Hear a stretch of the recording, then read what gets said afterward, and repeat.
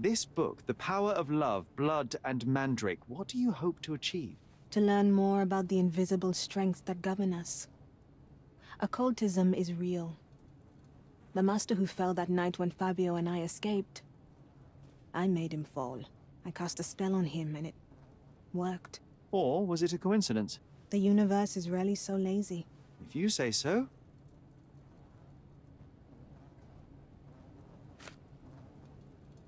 Could Fabio have written this letter to Kurt Manchos? Oh. That could be. I never thought Mr. Manchos could make Fabio that angry, though. What do you mean? Well, Fabio wanted to disassociate from Mr. Manchos. Clients who are in love are both a blessing and a curse. But Fabio was here tonight. Money. In our line of work, we can't afford to turn down clients who pay as well as Kurt Manchos. Was Fabio afraid of Mr. Manchos? Not at all. The old toad wouldn't dare to do more than sweet talk and touching. Talk can be forgotten, and touching washed away. Do you practice occult rituals? For protection? For fortune? To wash away the ugliness of the world? Sometimes to survive. I have the gift, and I'm learning to use it better. Did you use your gift on Fabio? I only used white magic. Love charms lately. Fabio became so distant. I just wanted him to be with me, but I suppose I'm not as skilled as I thought.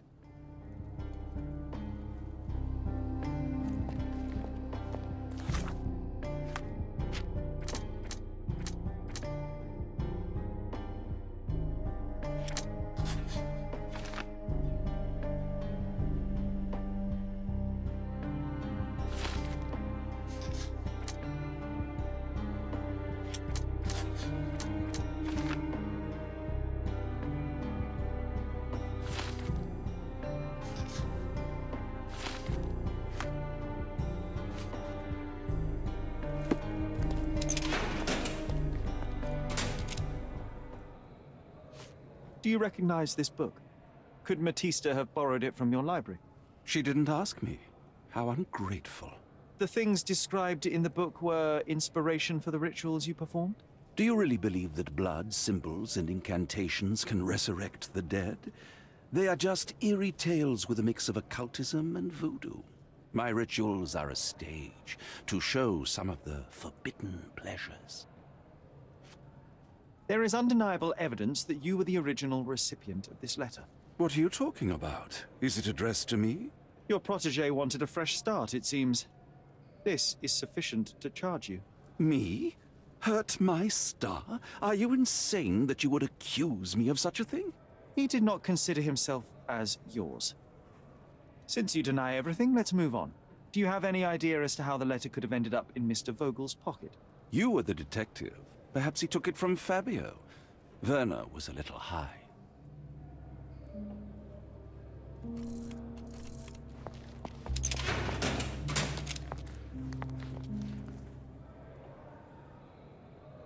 I have reason to believe that the intended recipient of the incriminating letter may have been Kurt Manchos. Well, that makes sense. Too bad I can't remember how I came to possess it. Though I did spend quite some time with Mr. Manchios during the party. Unfortunately, even with an answer, that may still not be enough to clear you with the police. But fear not, I will persevere. I hope your attempt to put things straight will make up for... You being on a bender? touché.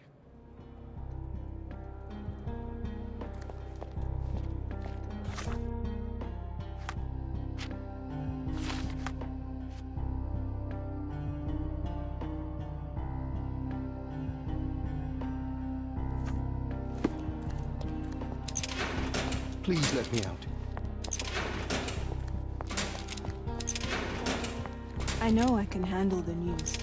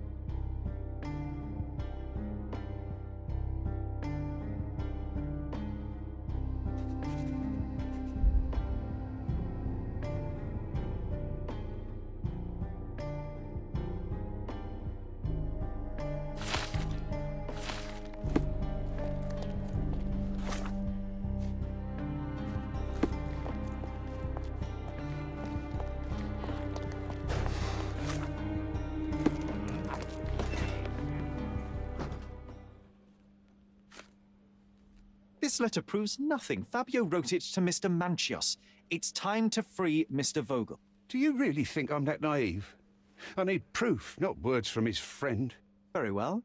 Mr. Pinchetti told me that Mr. Manchios was lavishing Fabio with expensive and eccentric gifts. The letter mentions rich rewards and attempts to buy Fabio with them. It was written to Mr. Manchios. Who else was showering Fabio with luxuries to buy him? It doesn't fit Mr. Vogel's character. Look here. We had a deal. Give me the murderer and then take your friend with you. I won't budge otherwise. Well, fine, but you're just wasting time. Continue our investigation while I look at the papers.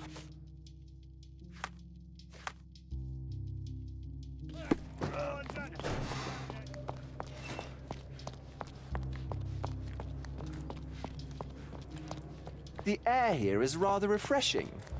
I'd even recommend that some of my friends visit the place.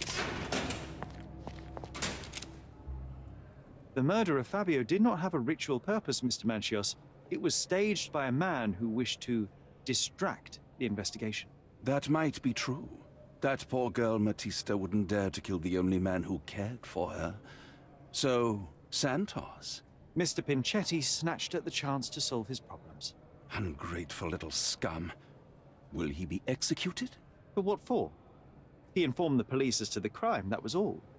He couldn't stage the ritual, but he found the body, I believe. I can't believe it. Why did Werner do it? Mr. Vogel. He had no reason, and he won't be a scapegoat as you plan. You put Fabio's letter in his pocket when he was intoxicated, didn't you? You can't be serious.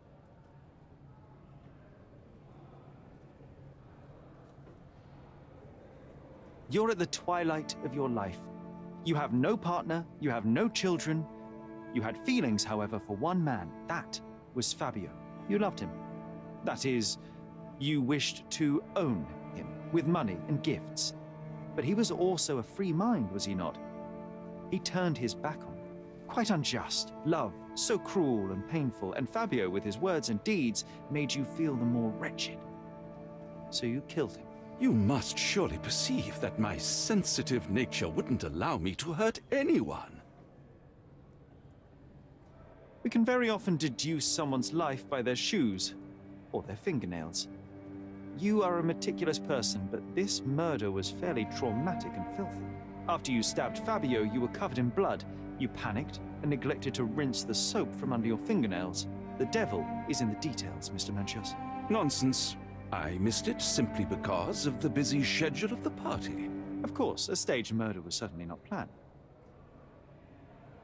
You staged the murder as a satanic ritual. It was easy for you, since you were the one who wrote the scenarios for the parties. It was your way of avoiding suspicion. A respectable man in his 60s, Early 60s. who hosts the cream of Cordona's society, cannot possibly be a murderer. But the guests who behave like animals in his mansion, of course, one of them could have killed Fabio. I did oversee a few of the rituals, but I did not stage Fabio's death.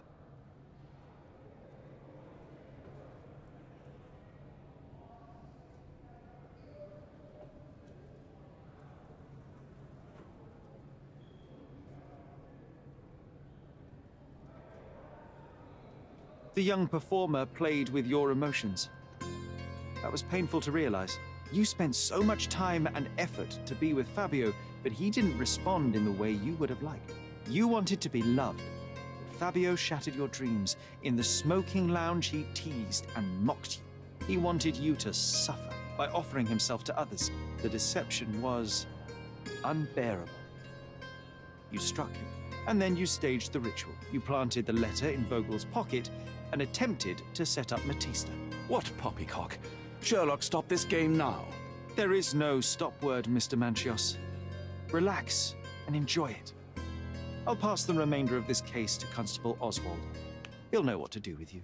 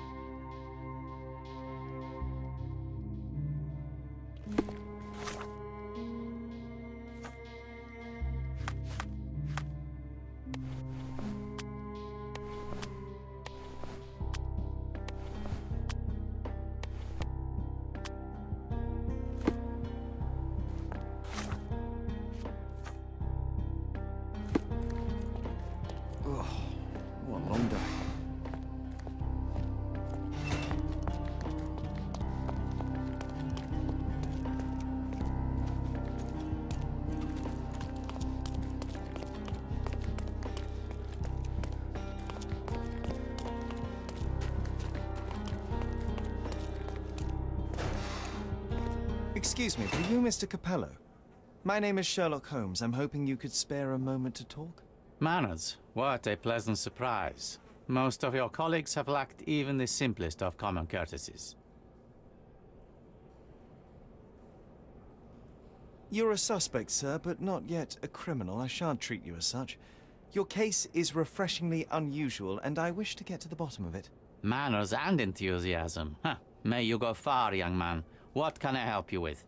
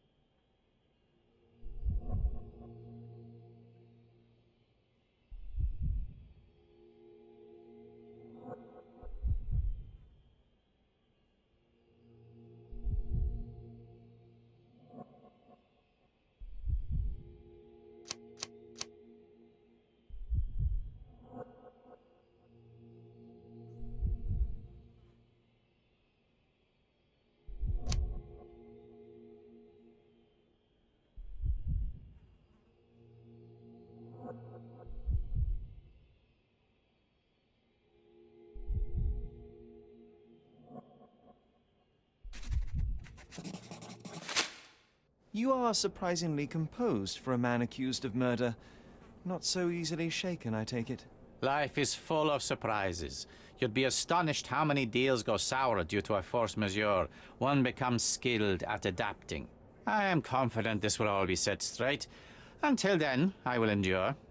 Much how you endure that injured hand. Those bruises look painful, but you seem barely aware of it.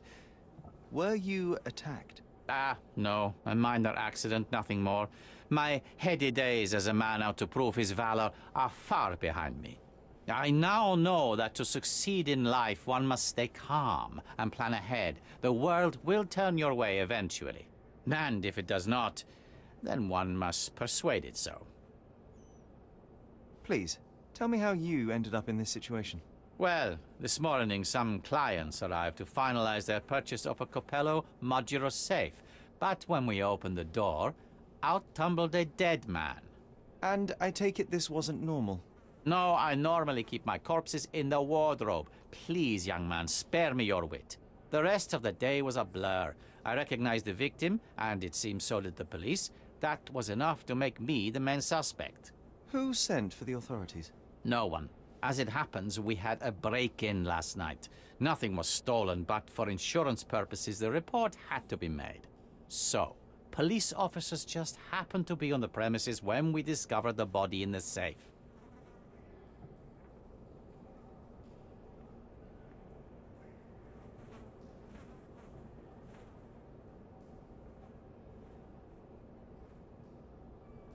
You mentioned you were showing your wares to some prospective buyers when the safe was opened. Who were they?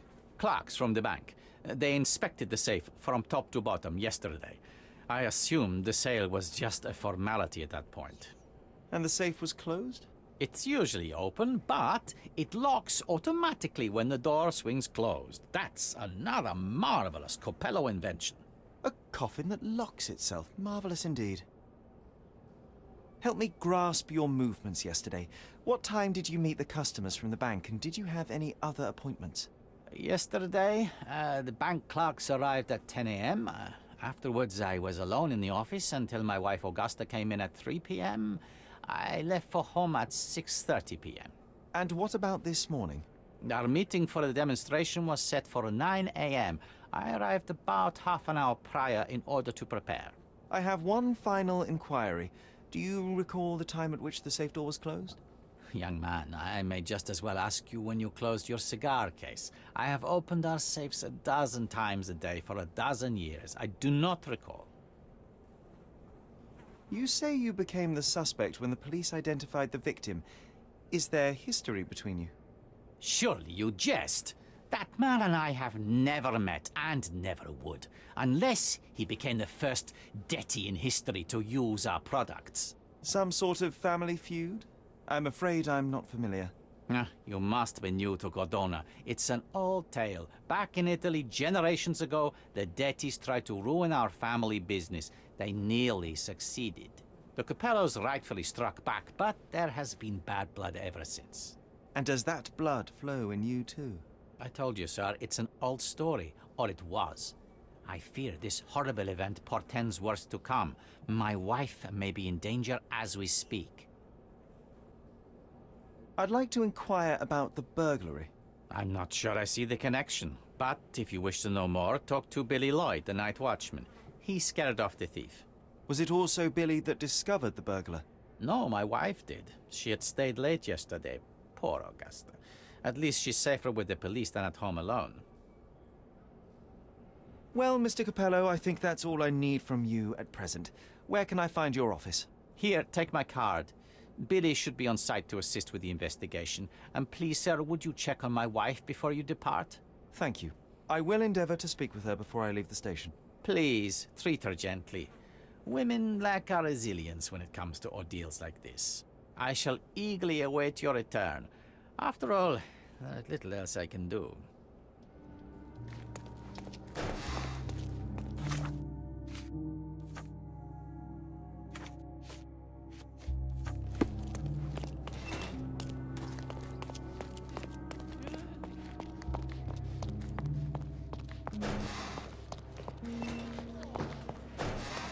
Mrs. Capello, please wait in the office. The inspector will be here soon.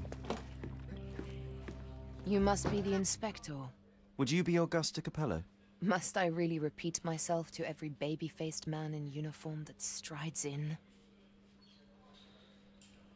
Forgive me, I am not the inspector, but I am working on your husband's case. Then I have nothing to say to you. Come back with the inspector in charge so that we may dispense with the endless repetition.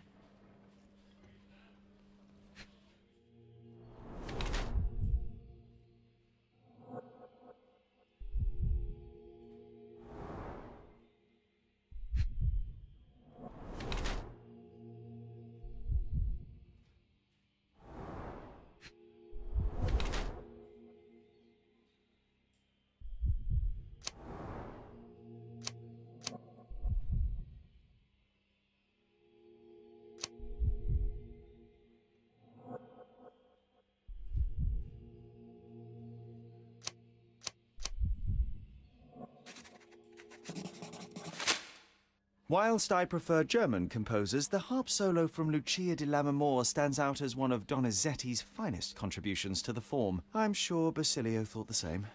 He did. How? Did he tell you how we met? Oh, there was no need. It is trivial to observe how much you value your memories of playing harp in the orchestra, and even an amateur Italian harpist would be familiar with Donizetti's finest work. Yes. Music is a balm in these uncertain times. It is nice to meet another who appreciates it. Much as I appreciate the truth. Please, Mrs. Capello, let me help you and your husband. I am not unappreciative, sir. But I'm afraid I presently lack the strength. Basilio tells me you were present during the burglary yesterday. What can you tell me about it? Oh, it gave me such a fright. I fainted, fell to the floor. I wish I could help you, but, I'm just utterly useless. Please, I want to rest before the inspector arrives.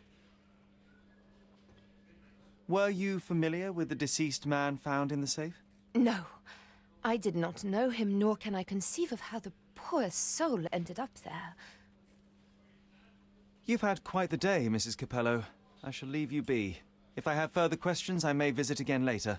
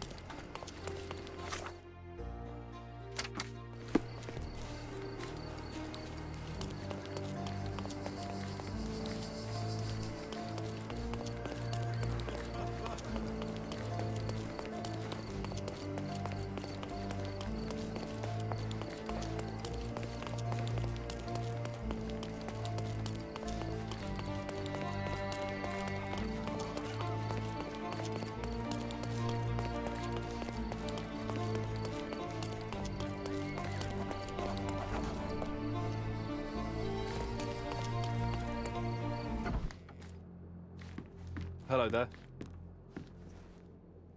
Ill-fitting pants, wonky nose, and hair that appears to have been cut by your own hand. You must be Billy Lloyd. Oh, it's you! I knew you'd come. You did? You're Mirko Gallia, the best investigative journalist on Cordona. I'm a fan of your work. Alas, you're mistaken. The name is Sherlock Holmes, and your employer... Oh, of course. Discretion. I'm sorry. I doubt the policeman upstairs heard me, though, so your secret is safe with me, Sherlock. Mr. Capello told me you were present during the burglary and scared the criminal off the property? Hey, you should have seen it. As soon as the burglars saw me, they went white as death. Ran out the back door of the office. I heard a thud and cat shrieks, so I think they went over the railing and into the bushes out back. Clearly, my reputation precedes me. Mr. Capello was so proud.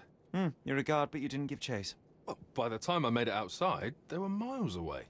So I went back to help Mrs. Capello. That kind of gentlemanly courtesy is why I'm so well regarded round these parts.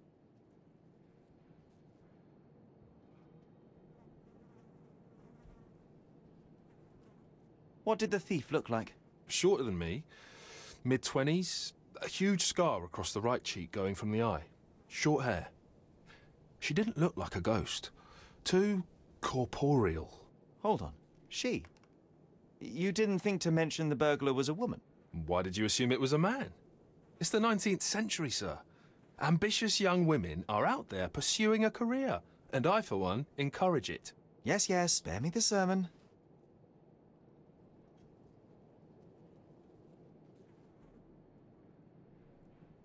When did the burglary happen? Oh, after 10 in the evening. I was just talking to Mrs. Capello. Does she normally work this late? No, it's the first time it happened. Usually I'm alone at night. I was explaining to Mrs. Capello how drinking water every 3 hours can help with digestion, when she excused herself and went back upstairs. Then there was a scream, and I ran up to the office, and... I know what happened next, thank you. What about last evening? Do you have any more details about the break-in? Of course. I write down everything that happens during my watch. Take a look. Fastidious in its mundanity, but I will make of it what I can.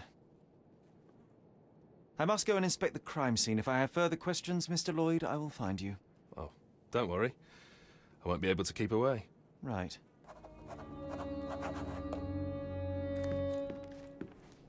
The best on the market. You can wallop them, you can burn them. Nothing will work.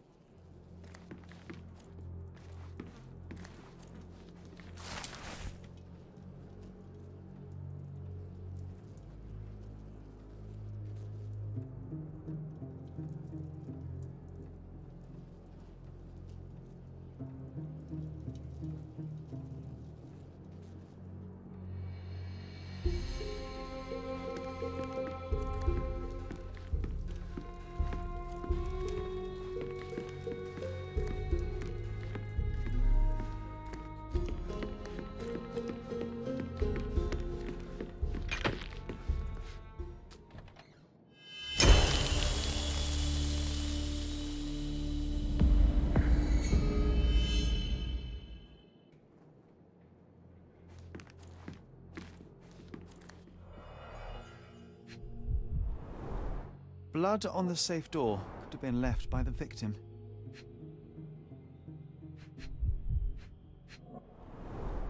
Bruises, torn nails, bleeding was severe and continued at length.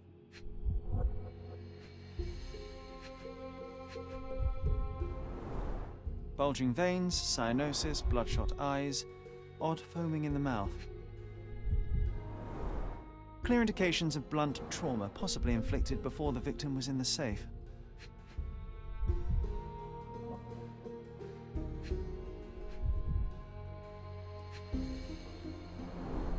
Clothes are not fully buttoned. Was the victim dressing or undressing? What a rotten way to die. Yeah, what a shame.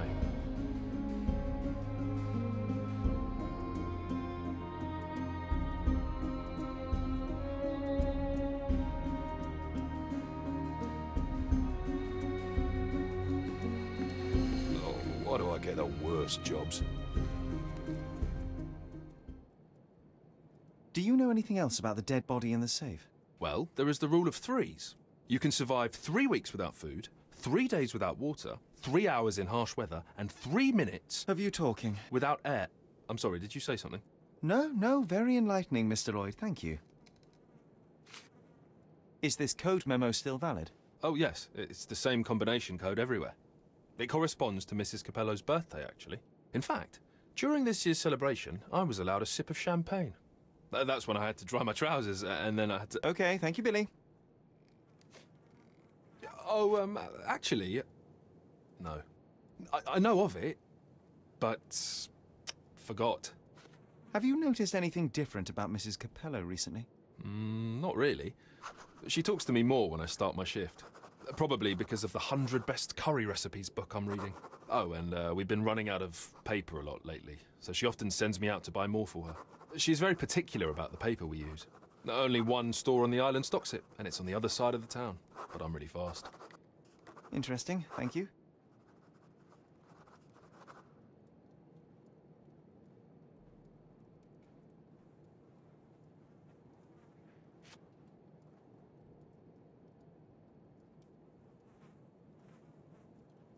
I don't know. What can you tell me about Mr. Capello? He's a good employer, but very focused on work, and very serious about security, of course, since he employed a night watch of my caliber. Not everyone appreciates his strict business approach, though. Store clerks don't seem to last long in the office. Good to know.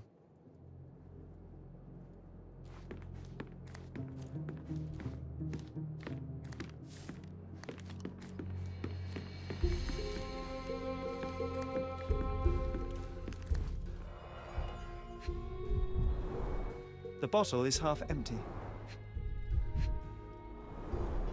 A wine, well enjoyed.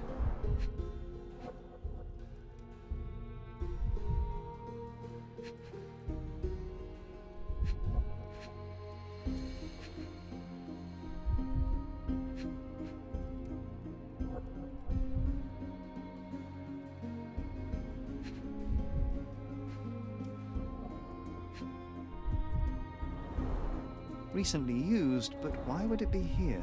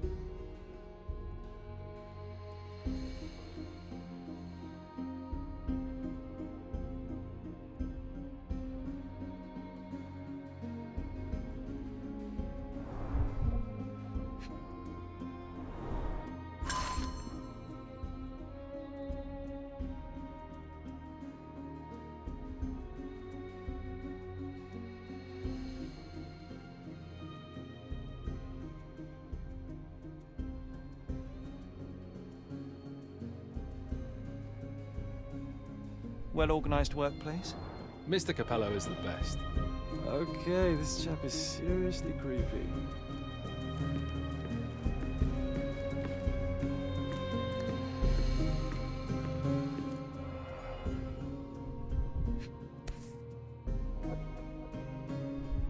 A concert program from 7 years ago.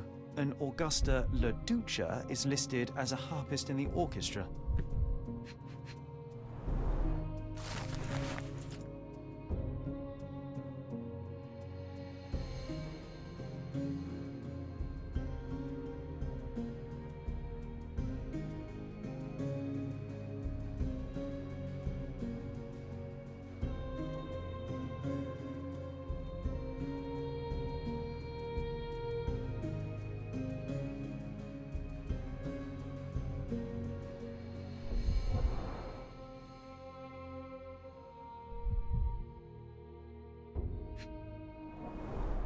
Two theatre tickets for Shakespeare's Othello.